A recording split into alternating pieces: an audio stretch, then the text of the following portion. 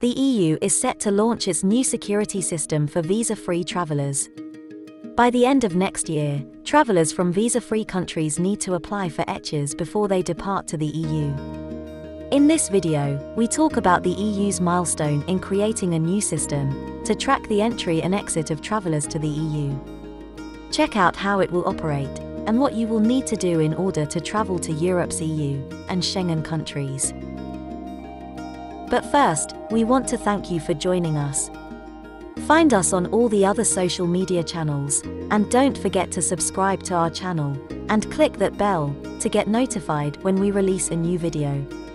We also appreciate your likes and comments below, as it helps to support our channel. Oh, and don't forget to check out our website at immigrationandmigration.com. This video is brought to you by IAM. We believe that travel improves and inspires you and the people around you. We help you travel by providing services which overcome barriers and frameworks that simplify and enrich your experience. We just happen to be immigration lawyers. So reach out to your IAM visa coordinator when you're ready for your adventure, or already on one and would like some assistance.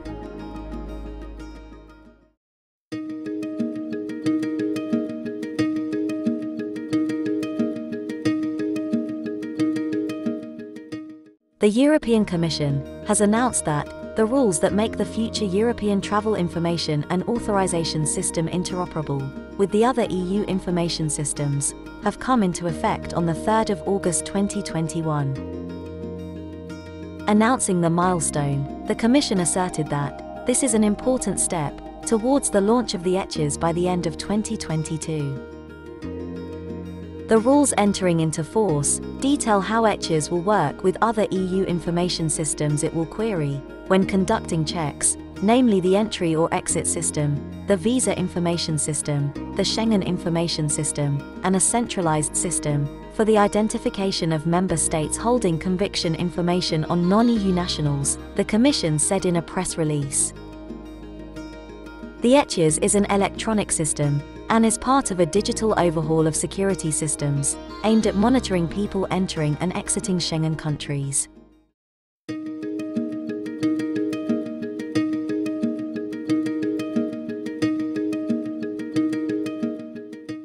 ETIAS was first raised in April 2016, 2 months before the UK's EU referendum, and the British government at the time was one of the main backers of the system.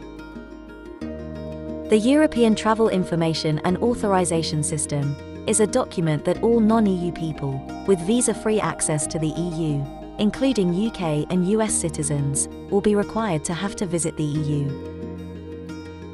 ETIAS is not a visa and is similar to the US system ESTA. By the end of next year, travellers from visa-free countries will have to apply for an ETIAS online before travelling to any of the EU member states. The application will take a few minutes to be completed and will cost €7 in government fees. The system will cross-check travellers against EU information systems for internal security, borders and migration before their trip, helping to identify ahead of time the people who may pose a risk to security or health, as well as compliance with migration rules, the Commission explains.